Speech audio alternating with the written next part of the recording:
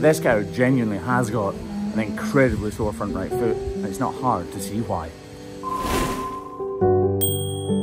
So I've said it before and I'll say it again, grabbing the grinder here really speeds me up. I could do this with a knife, but using the grinder is so much more time efficient that it just makes sense to. Again, slightly unusually, we're actually reducing the heels on this cow's foot because the foot angle is way off. Because she's been walking on her toes, avoiding this painful heel, which means she's worn down her toes and her heels are excessively high.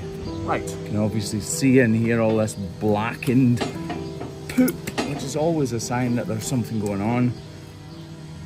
You can see there's layer upon layer here, like an onion peeling apart as well.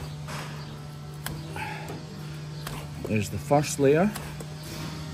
Gee, this absolutely stinks. It really, really smells bad. I'm saying that, I hope she can't hear. I'm saying it smells bad. I have to put up with the smell for a couple of minutes. She has to put up with the pain of this for hour after hour as she's walking on it. You could see actually before I trimmed her foot, it wasn't particularly overgrown. These cows do have really well looked after feet, but things go wrong. Just like some of you are walking. Whoa, just like some of you are watching right now with a sore arm, or I've got sore heels actually. Accidents happen.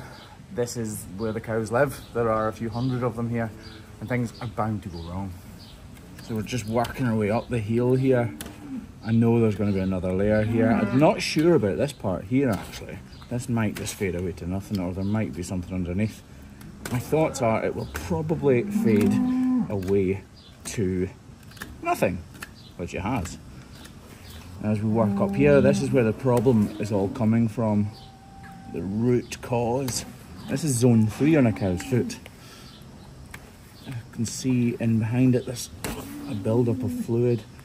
And that fluid will be acting like a piece of gravel in her shoe.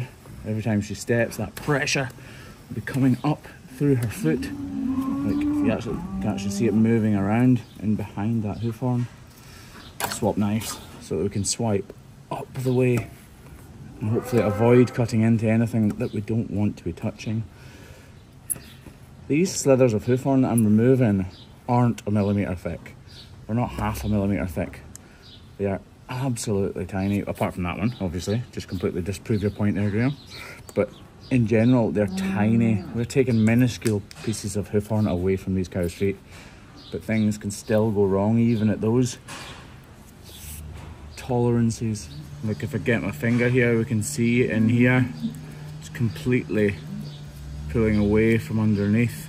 Parts of it are still attached, and using my finger here is quite good because you're okay, you're okay.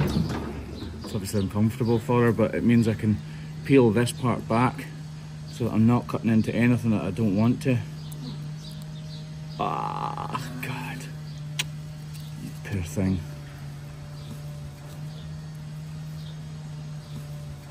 Just need to get this away. You just never know how far up behind this wall horn that these problems go. Sometimes they can be really far reaching, and sometimes they can literally end just as you think they're beginning, which is why mistakes can happen.